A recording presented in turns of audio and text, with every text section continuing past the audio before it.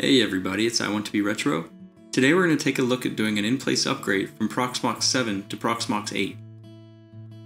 To get started, open a web browser and navigate to the Proxmox web UI and log in. Next, select the node name in the left navigation menu. Then click Shell to launch the web-based terminal.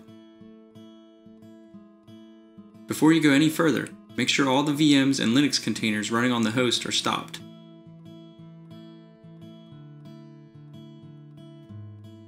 We'll start by using regular expression to disable the pve-enterprise apt repository. Then we'll add the Proxmox community repo if you're not already using it. Then we'll run apt-update and apt-upgrade to install any available software updates for the current Proxmox 7 installation.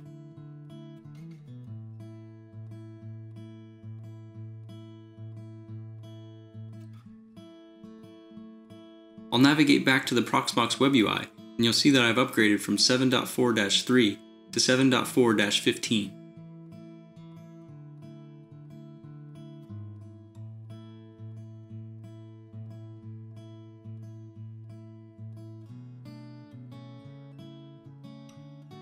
Next, run apt clean to reclaim any space being used by the apt package cache.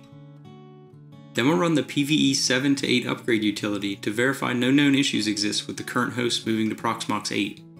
Review the output of the upgrade utility, checking any errors and warnings before moving forward. In this example, I had one warning regarding the network time protocol service. This doesn't concern me, so I'll continue with my upgrade. Using regular expression, I'll update the apt repositories from Bullseye to Bookworm, followed by an apt update to refresh the apt package listings. You can see in the apt repository URLs, Bullseye has been replaced with Bookworm. Finally, I'll run apt dist-upgrade to install the software updates from Debian Bookworm in Proxmox 8. You should monitor the terminal as you will be prompted if there are configuration file changes that you have made that you would like to keep, or services that require a restart. I always just press enter to accept the default options unless I know I want a clean config file. Once the upgrade completes, run apt clean one more time to reclaim the space being used by the apt cache. Then reboot the Proxmox host.